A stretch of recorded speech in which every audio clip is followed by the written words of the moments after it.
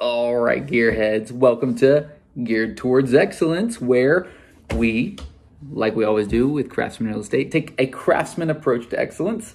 And today we're going to dive into a side-by-side comparison of two of the best tote bags possible. And let me tell you a little bit about the use case that we personally have with these totes, and we'll get you a little better understanding of how we use them. So in the back of the truck, and I'm talking like a truck bed. I'm not like a utility line worker, anything like that. I'm just your real estate broker that runs a property management company, and every once in a while needs to pull up to a property and be able to grab my stuff, rock out a couple quick fixes to get someone out of an emergency, and then be on to my day. So a key usefulness for a good open mouth tote is to sit in the back of my truck, to take up as little space as possible, but to be a very convenient, organized way to keep the necessary tools for my day-to-day job. So that's the use case.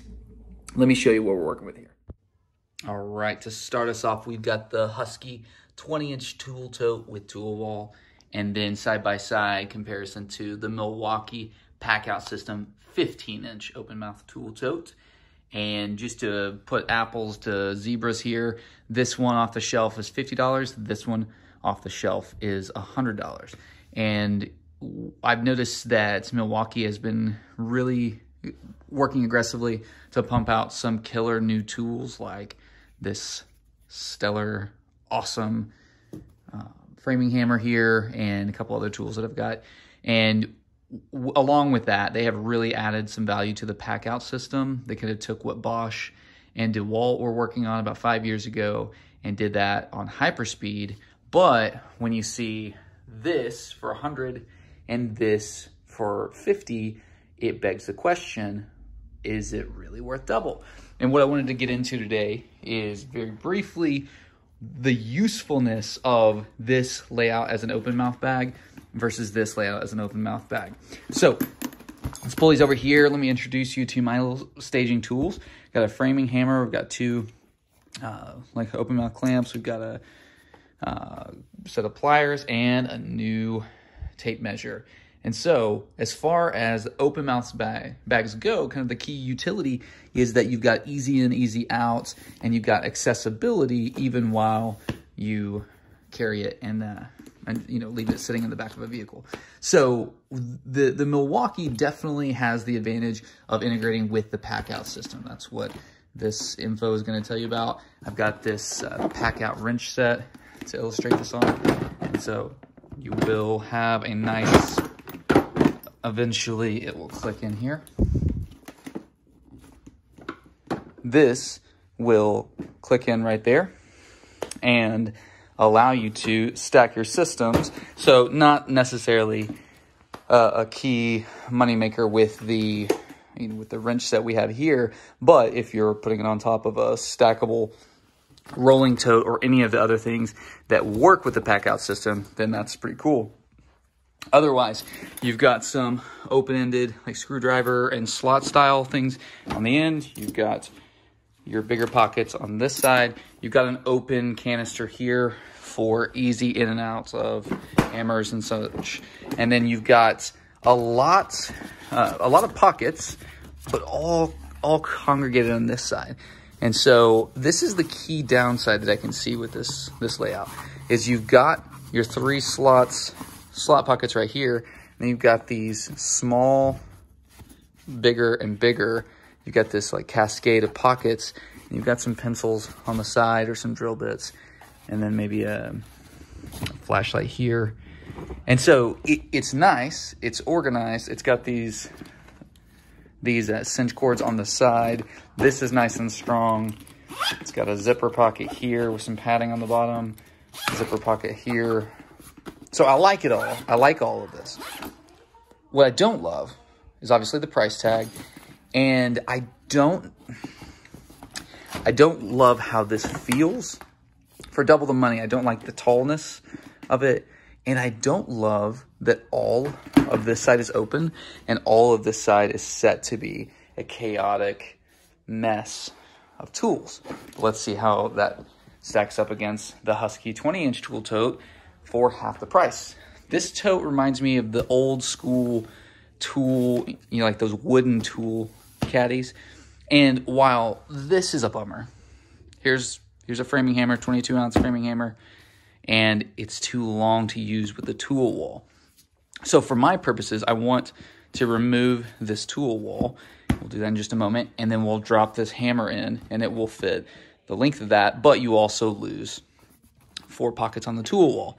What I do like about this quite a bit is that these pockets that line your tool bag are a good size. They're varied, and because of the way they're spaced out, with this open, you've got stuff in the middle, and you've got a very efficient perimeter use that's going to keep your tool tote nice and organized. Let me show you another thing that I like about this layout. And this is perhaps cheesy, but I love our little metal hook here for your easy on and off clip. And I love these exterior pockets. Not that the Milwaukee tote doesn't have that, but these I find to be a little more useful and a little more common sense. You still got your large, even padded end pocket here. The padded is a really nice touch there. You've got lots of drop pockets on the other side, and then you've got your handhold and your other anchor for your shoulder strap.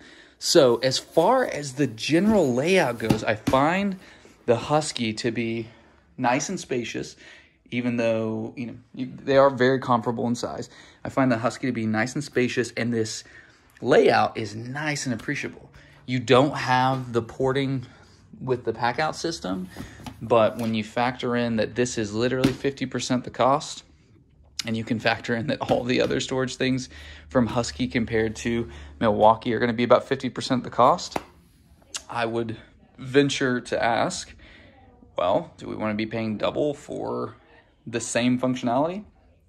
If not, then my recommendation would be grab a Husky and see how it works for you. You'll have lots to love, and it should work nicely for you for the long haul. So check it out. It's the 20-inch tool tote with tool wall, available at all Home Depot stores, versus the Milwaukee 15-inch tote. My choice, Husky all the way. All right, gearheads, thanks for tuning in. Hope that we geared you up to make a good choice on the totes. And I'm still playing around with the use case for the tote. I love the idea because one of my go-to most used things is this little belt tool clip with about 9 different organizer pockets, and I found that it's a great place to organize pliers, pencil, a different type of utility knife, the things that I need pretty predictably on all the small calls. Like I keep a flathead and a Phillips screwdriver and a couple electric outlet tester, a voltage, like a very small voltage detector, things like that allow me to say, hey, let me grab my kit. But if I have the ability to keep a broader tool base on my person in the truck as I'm going around, then I've got an ability to avoid redundancies and respond more quickly to things. And though that's not my primary role, it's something that benefits me to have the equipment with me to a degree. And so this is something that as Craftsman Real Estate expands and scales, we want to equip all of our people in the field to be able to respond to things so we can cut down on response times. That's happier tenants, that's happier owners, that's lower costs overall, and for the low cost of a well-kitted toolkit. So the tote seems great for us. What about you?